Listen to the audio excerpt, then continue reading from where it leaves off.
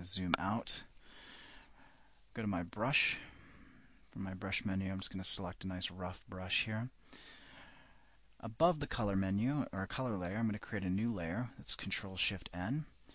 From my swatches, I'll select a dark brown.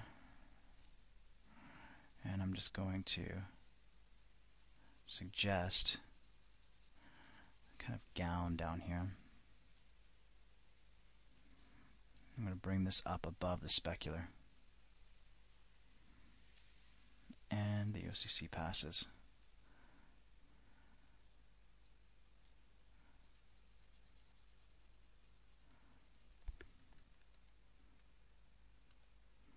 Harden the edge of that eraser.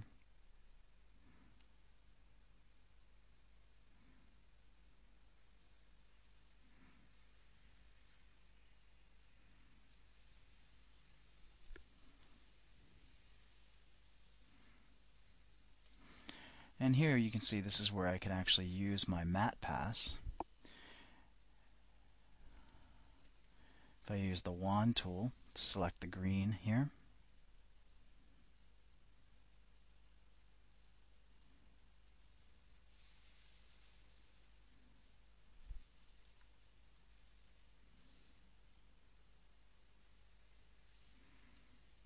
there we go.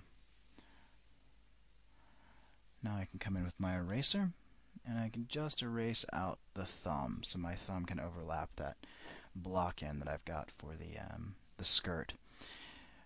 I'll go ahead and lock transparency on the pixels on that skirt, go back into the brush, and let's grab something that's just a little bit lighter. Set my brush opacity a little bit lower, and I'll just start dyeing this up.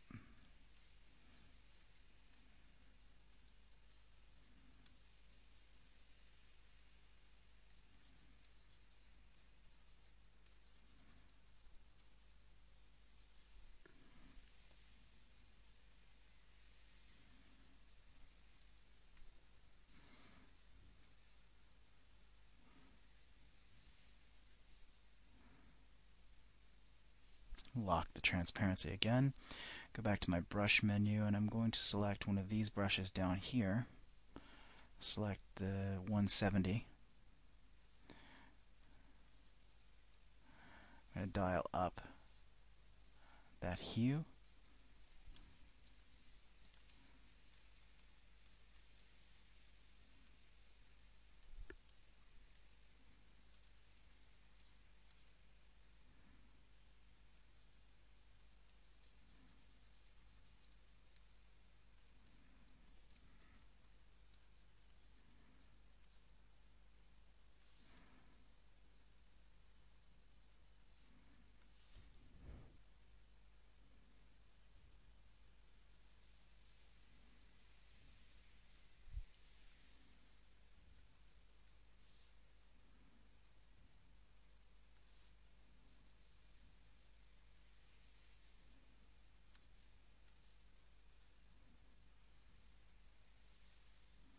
Turn up the strength on my blur brush here. Not that strong. I'm going to undo those 3 strokes, and we'll set it to about 60. I don't want to get too caught up in this. I just want to start suggesting something there. Go into the levels control, and we'll darken this a bit.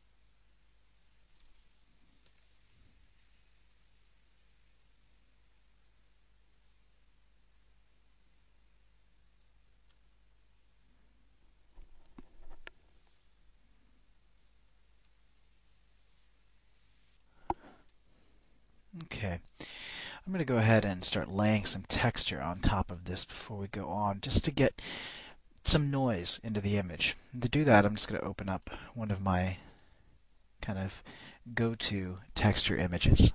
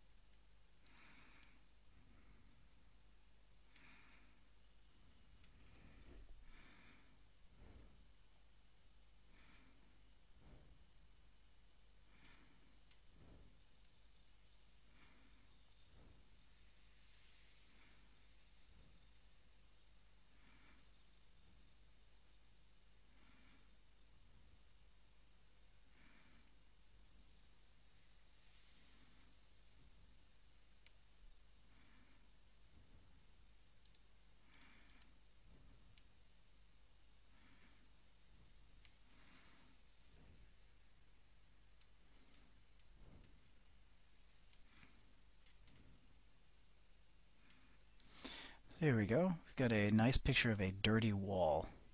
And you can use any kind of noisy image here. I'm just going to select all of it, copy it, close the image, and then I'm going to paste it back down. I'm going to do it from the top level here. Go into transform mode, and I'll just scale this.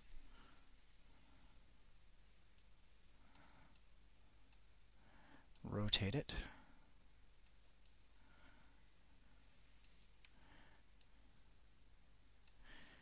There we go. And then I'll go into overlay blending mode. You see that gives me this nice texture, this nice feel to the skin here. I can actually desaturate this a bit, Control U to bring up my hue saturation control. I'll dial back that saturation. And I can dial back the opacity. So you can see the effect that that has. It really adds a nice, extra level of noisy, dirty, filthy skin to it. And it has a nice effect on the centipede as well. It just helps break up that color. I'm going to lay a background in now.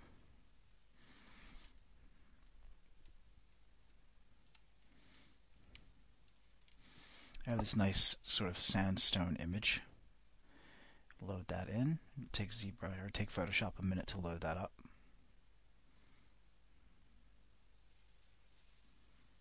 There we go. Select all of that, copy, and then I'm going to paste this in. But we can't see it yet, so what I'm going to need to do is I'm going to need to use my mats here. If I go to my magic wand,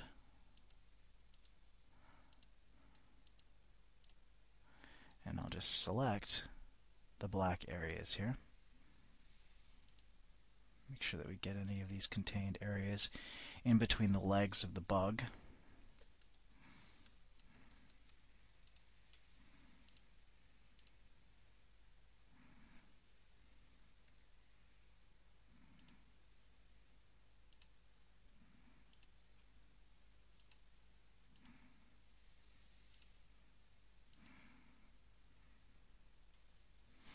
Alright, now I'll turn off that utility layer.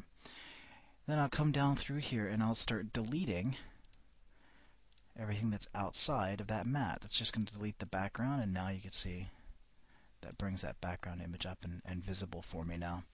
I need to scale it down though, it's pretty high res.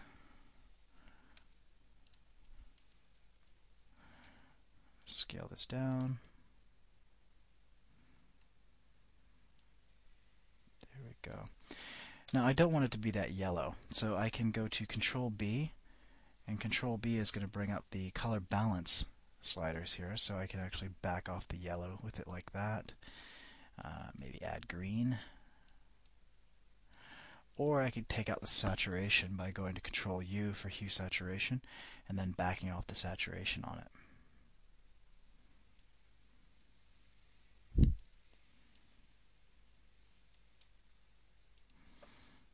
I might actually scale this up a bit.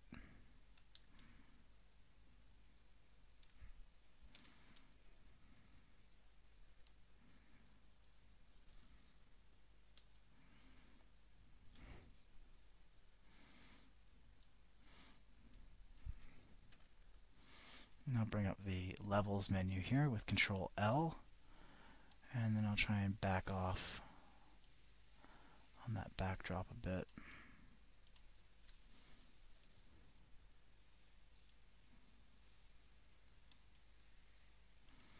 I'm going to try and keep the background a different value than the skin. He's getting a bit lost in that backdrop right now.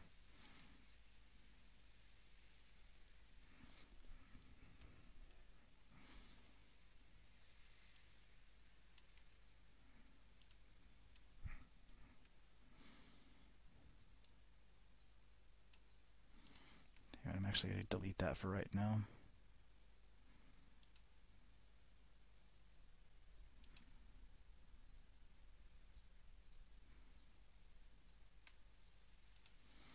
And for the time being, I'm going to make the background about a 50% gray. Create a new layer here, and then select all, and then Alt-Delete. Now if I Control-click on one of these layers with the body in there, it'll select the outline of the body. I can come up here to the top layer where I've got my noise. I can Control-I to invert that, and then Control-Alt-Shift-J, and it'll cut out the outline, the outer portion. So I can turn off the noise layer that's going on the outside of the body. I can also dial back this opacity even more than what I've got that's sitting on top of the body itself.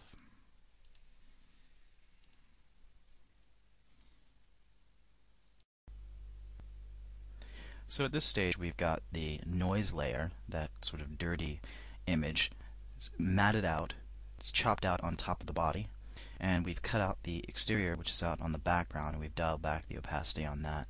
So I'm just going to go ahead and name these descriptively.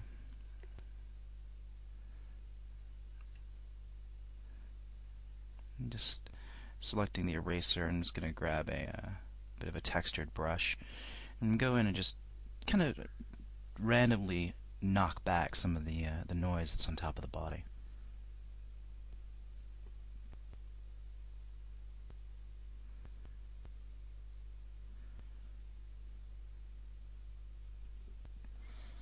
And I'm going to the color balance, or the down here at the bottom of the layers menu. I'm selecting the levels adjustment layer, and this allows me to make an adjustment to just a section of an image and all the layers below it, or the entire image and all the layers below it. So I've done a levels control here at top, and now I'm selecting the mask that comes with it and putting a gradient in there. So I've selected the gradient tool, and by applying a gradient into that mask layer, what it's going to do is going to allow me to knock the levels down as it gets further down the image. So it gives it the impression of being lit from above. It gives you this nice fall off going from the regular levels down to a darker image. All you need to do is just click on the layer mask to be able to paint into that or apply a gradient to it. And coming back in here with the eraser brush, just kind of just randomly erasing out bits from that noise layer. Here I've accidentally moved the layer, so undo that, and then I lock it. Now temporarily lock layers so I don't run into an issue where I'm accidentally selecting them when I want to select a layer that's on top or nearby. I'm just going in now and just doing really rough brush strokes just to kind of suggest some sort of drapery down here. I'm not too concerned about anything that's happening below the waist on this figure. I'm just going to let this sort of fall off into, ultimately at the end it's going to be blurred out by depth of field. So I just want to make some bold suggestions of shapes down there, so once it's blurred you'll be able to see something. But I don't want your eye to get caught up in it. I want you to be much more concerned with his centipede, his hands, and his face. That right along that diagonal that's going across the picture plane right now, from the upper left-hand corner and down to the lower right.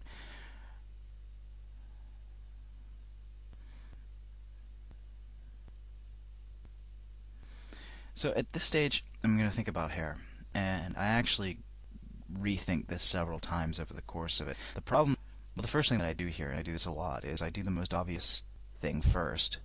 Even if I'm aware it's the most obvious thing, I'll do it just so I can say, okay, I've done that, now let's backtrack and do something else. So I'm doing this sort of Crypt Keeper hair.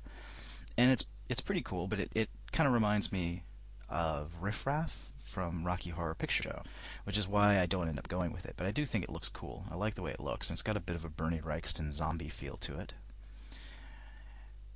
And on another day, I might stay with it. But what I'm doing is I'm just using a custom brush here. It's just a series of dots, and I'll make that available to you, so you can recreate this hair stroke. And I'm just making these squiggly lines, just trying to break up the silhouette at the top of the head. Gone in and selected a lighter gray, and just dragging these strokes along too. Hair, I think, is a lot of fun to sculpt, or a lot of fun to paint. Just pull your strokes in and then go in with a lighter color and try and catch some highlights along them. I really enjoy doing hair. So I'm going to pull some strands across his bald plate at the top of his head. So yeah, I mean, I think this hair looks really cool, but you will notice that I don't end up going with it. I go with something that's more like a shock wig, two tufts sticking up from the top of his head, because it kind of, well, we'll talk about it when we get to it, but I think it just works a little bit better. It's unique.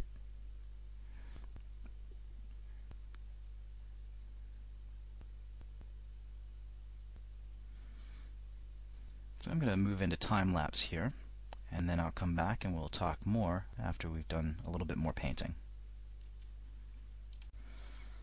So now we're speeding through the rest of this thought process on the hair. And you'll see me go ahead here and try a few different things, pull the hair out and make it a little bit more wild.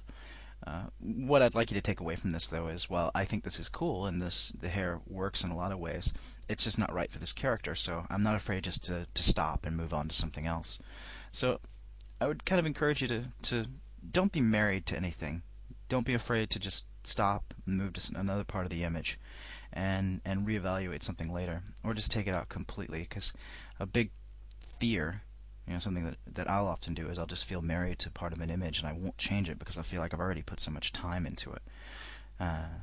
Which is another benefit of, like I was saying in the sculpting section, where if you work quickly and gesturally around something, if you work it all at the same time to the same level, then it's kind of easy to backtrack and change something big if you haven't invested just an enormous amount of time poring over one particular area. So this is really cool. I do like this limp zombie hair that's happening here. Who knows, maybe I will do another version of this guy with this stringy zombie locks. So as you've seen the final image, you'll know that what I've done is I've actually brought these two tufts of hair up from the top of his head, which sort of echo those two antennae on the centipede. Which is why I made that choice. It was different, it was unique. It was an unexpected way of dealing with his hair, and it also had a nice echo with another part of the image.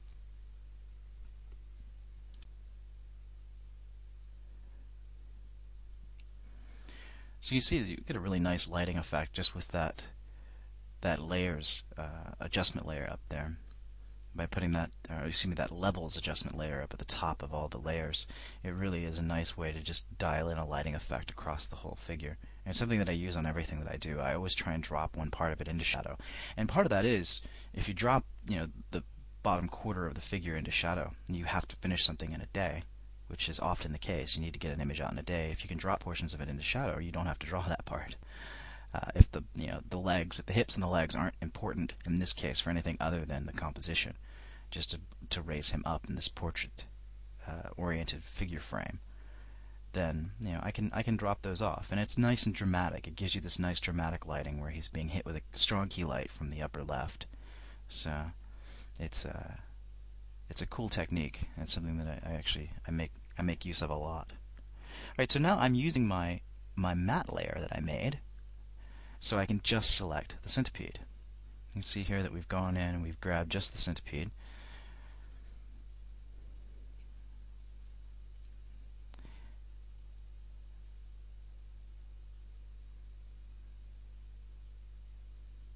And I've duplicated him, and I've scaled him down. So you see what I'm doing here is I've duplicated that centipede by making that selection. I've moved him down to an angle. Make sure that it's behind the other centipede. You don't want that duplicate centipede on top. You want it to be sitting behind the other one. And the reason for this is we're going to make a shadow, because the centipede isn't quite sitting in his hand, because it's not really casting a nice shadow. ZBrush didn't quite pull off the shadow that I had hoped for there. I need to anchor him and give him a sense of weight, like he's sitting there in the palm of his hand and wrapped around his arm. And the best way to anchor one thing to another is to cast a shadow from one object onto the other object that will then connect them. So I've duplicated now, and I've shifted, or I'm shifting over this duplicate of the centipede. Go to the levels menu, dial that all the way down to black, click OK, and then I'll go to the filter menu and I'll just add a Gaussian blur. So the Gaussian blur, that fuzzes that shadow out. There you can see there's my menu. Click OK. So now I've got a nice shadow cast from the centipede onto the arm. I'll need to dial back the opacity of that shadow layer a bit.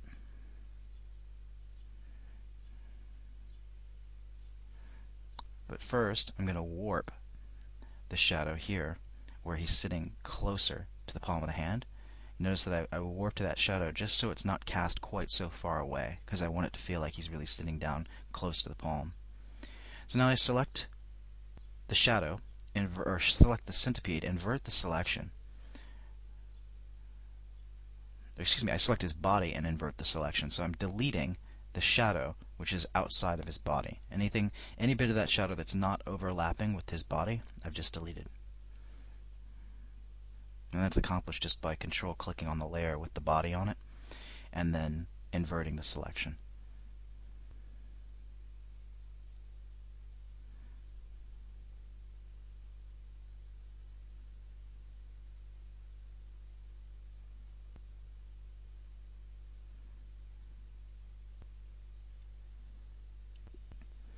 So at this stage, I'm going to go ahead and revisit that hair, and then try a few more options. We'll switch into a time-lapse here, and you can see the thought process as I'm just sketching things in. And I just select a rough brush and just sketch in shapes. It's nothing too involved. It's really just exploring different shape options now. So at this stage is really just about making big pliable shapes. I've selected the smear brush, and I'm smearing these strokes around, trying to create a big pliable mass of hair coming off the top of his head. And I was thinking about a big, shock wig, big, frightening hair. But the problem with this one that I start to see is it just reminds me a bit of Dragon Ball Z. So I backtrack from this as well. This is really how the process goes, at least for me, is I experiment with things, put them down on paper, as it were, and then see what they make me think of or how they make me feel. And if it doesn't feel right, I'll just backtrack and go to something else. I mean, that's if you don't already have a plan in place ahead of time, and oftentimes I'm really just exploring something as it goes. So I just named my layer there, and I've selected a new brush now, and the idea here I'm thinking is I'm just going to make two big tufts of hair. And this is the one that I like. This is the one that works, because I feel like this makes a big triangle out of his head. And it's different. It's unique, and it still has a bit of a crazed, maniacal feel to it. But it turns his head into a big triangle. It echoes that angle in his jaw, the angle in his teeth and his mouth, and the angle in his nose. So it has a very acute sensibility, or acute feeling, the acute angle. Even though this is actually a right triangle if you look at it. It's that one is my favorite though, so that's why we do stick with hairstyle that's close to this. Now at this stage I need to organize my layers, so I select the hair and group them into a group called hair. And I will do the same for these two overlay layers. I'll select both of those and I'll put them into a group. Group that together and name that overlays. And in that layer I'll pull that lighting effect as well as the two dirt layers. And I just find it helpful to have all of these things where I've got multiple layers doing a certain thing. I like having them grouped together in folders like this. It just makes it so much easier, especially if you have to revisit your document. And there's times that I've had to revisit a character from months and months ago, And if I don't have my layers named and grouped, it's a real pain. Now at this stage I want to go in and start to suggest some drapery back here in the skirt area. So I'm just very loosely, very quickly sketching in some shapes down there just so it's not a big black dead spot. And that's all that I'm really doing right now at this point. So again, this area will be kind of fuzzed out. I don't want to draw your eye to it.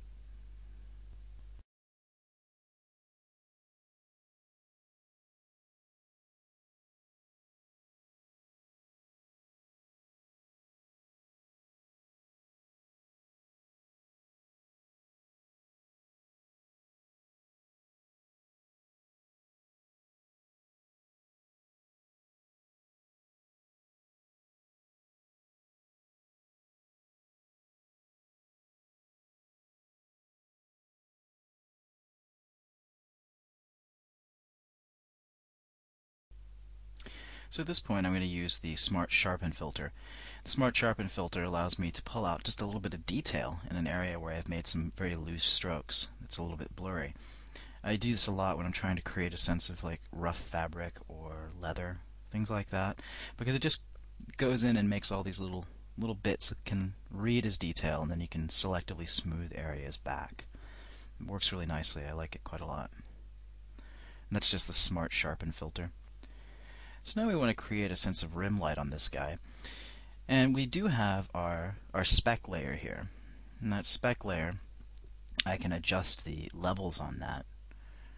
You can see this in just a moment here. If I come down here and select the speck layer, and right now that layer is what's giving me that nice sort of rim light that's happening there. And if I were to crunch the levels on it, I can increase the brightness of that rim light. Now I can take it up to, way too high, or I can just push it up a little bit so it can accentuate that light coming along the rim there. And you can colorize that too. And if I drag that specular layer up above the color, you can see that it actually accentuates the effect quite a bit, a little too much, so I need to dial back from them.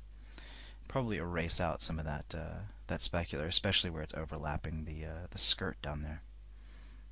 So now I'm going in with a brush and painting black into the layer mask. And the reason I'm using a layer mask for this is because I don't necessarily want to erase, I don't want to destroy that specular layer. Maybe I want to keep some of the data in case I want to paint back into it and return some of the shininess. And this is really just all about painting grays and blacks into that layer mask to mute the effect, because anything black in a layer mask hides, anything white shows. So shades of gray will adjust the opacity of something.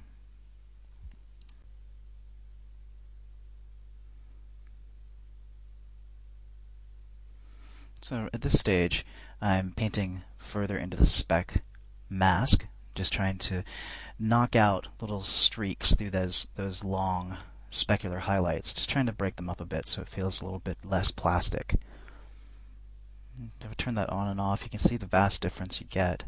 It really helps to pull the character forward out of the background by having that rim light there.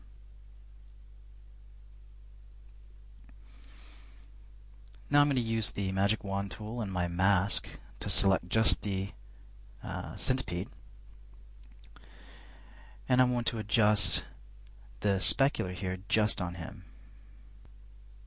I want that to be much brighter. I definitely want him to seem shinier than the skin. And I did that just by, when I had it selected, I just Control J to jump up, copy that part of the specular map, or the specular pass, and just copy that up. And trying a few different blending modes there, but coming back to screen. And now I'm selecting him and going to the color, and I'm going to jump Control J to duplicate the color up once, and then I'll go to my blending mode and set it to overlay. And you'll see what will happen here is I'm going to get a nice kind of a rich orangey hue. It really will seem very, very punched up color. And that's just by me taking the color pass, duplicating it, and putting it on top of itself as an overlay layer.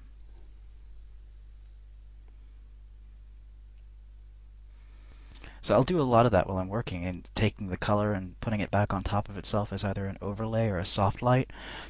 And it's hard to say what you're going to get every time because it's always a little bit different. It tends to punch the color up, make things a little bit richer and a little bit clamped, so to speak. Give it a try though. It's something that I'll do often when I'm just looking for something cool. I'll experiment with blending modes, usually overlay and soft light, just to see what I can make happen. And here I'm painting a bit of rim light in. I've created a new layer called rim light, and I have a selection right now for the body, but the selection is hidden. You can hide your selection by using Control H. And I'm just painting along the edge, trying to punch up that rim light a bit and really pull him out of the background.